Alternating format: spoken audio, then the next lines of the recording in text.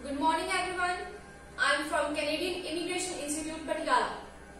Today's video regarding some major changes occurred in Canada by Canadian government. Before end this video, please subscribe our YouTube channel because we are making informative videos for you all, and we want that you people have up to date with some changes. Before end this video, please subscribe our channel. We are getting so many calls that government changed their rules for their visitor visa, study visa and so on. It is true that government changed their rules because of COVID pandemic. Everyone knows that every country was suffered with COVID crisis. In this case, government changed their rules for study visa because they want to again their country economy way happily. So please understand some changes for Canadian government. If they changes in a strict way or a lenient way, they are doing for their country. So let's get started. We are share some changes, which is if you have any study permit in Canada and your exam should be that IELTS journal not less than 6 band. If you have 5.5 modules and you have academic modules, you are eligible for study visa. Okay, so Canada changing some rules for students. There are a lot of colleges who are acceptable 5.5 bands. If you have 5.5 band in any module, in one or two module, you are eligible for it. There are a lot of non-SGS colleges who are accepted 5.5 bands.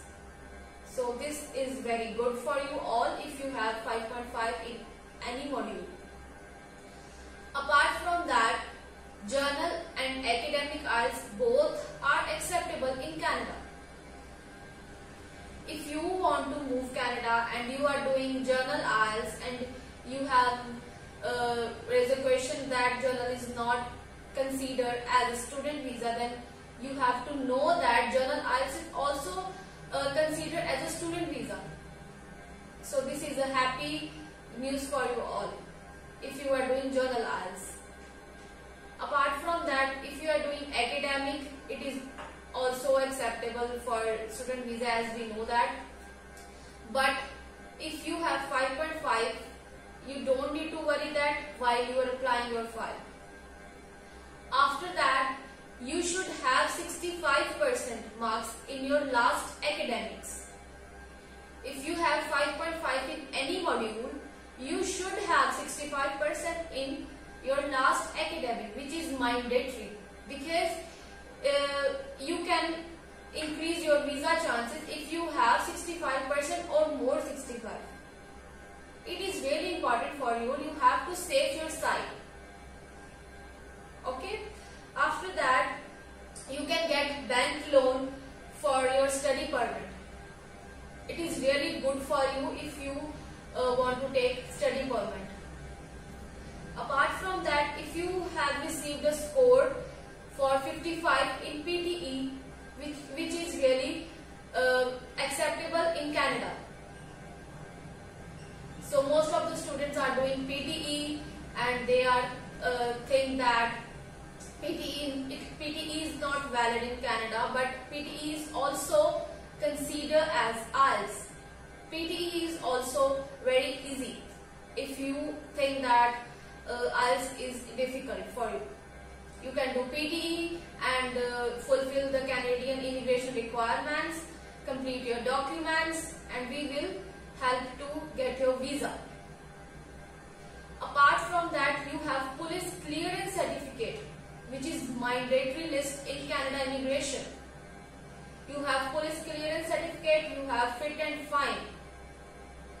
In the last, I would like to say that if you have any doubt, please check Canadian official website, which is www.cbc.ca.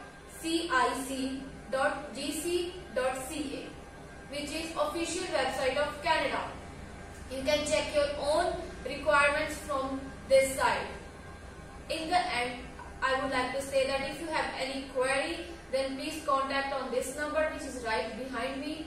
We will be available for you Monday to Friday.